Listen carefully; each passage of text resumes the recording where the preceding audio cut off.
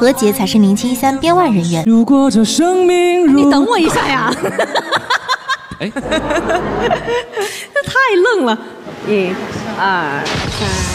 如果这生命如同一段旅程，总要走过后再完整。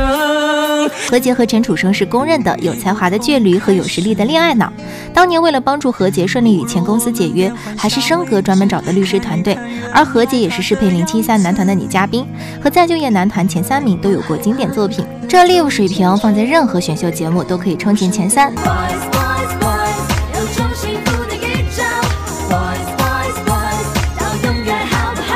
如果说何洁和陈楚生在一起时是哥哥和姐姐一样的成熟稳重，那何洁和苏醒绝对算得上相爱相杀的损友。又胖了，大哥，我这大半年很辛苦的好吗？好不容易出来度个假，我还不能好好吃2顿吗？再说我身边那些好朋友，有一个瘦下来的吗？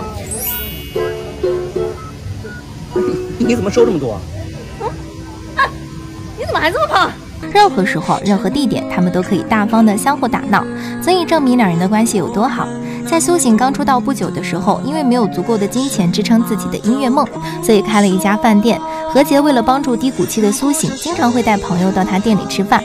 何洁大婚结束的当天，还带着参加婚礼的朋友来到苏醒的店里吃饭，不仅在买单时多给了一些钱，还把自己婚礼上没有用完的红酒全部拿到了他的饭店。2016是苏醒认为自己在歌坛最成功的一年，因为被何洁邀请作为自己演唱会的嘉宾。2016年最大的在歌坛上的成功，就是去了一场大宝的演唱会做嘉宾。大宝的演唱会做嘉宾。这是我歌唱事业人生履历当中光辉的一笔，被迫唱了一首凤凰传奇的《最炫民族风》。虽然嘴上说着被迫唱了一首歌，但他心里非常清楚何洁是在帮他。而当年被雪藏的苏醒卑微的四处求活时，何洁但凡有什么工作都会带上他一起。只想做你的太阳，你的太阳，在你的心底呀，在你的心底呀，不管有多远的远方，不要害怕，我在身旁。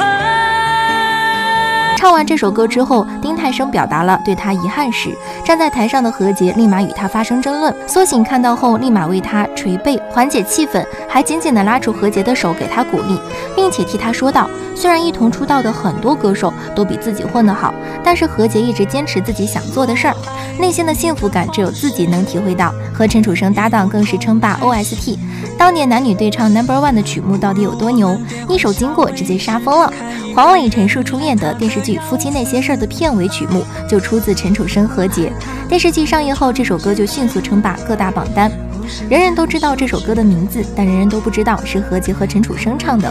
都说娱乐圈很难有交心的朋友，但是何洁与再就业男团16年的友谊显然不在此列，所以网友才会说，如果0713男团编外人员只有一个，老姚恐怕会被何洁挤出去。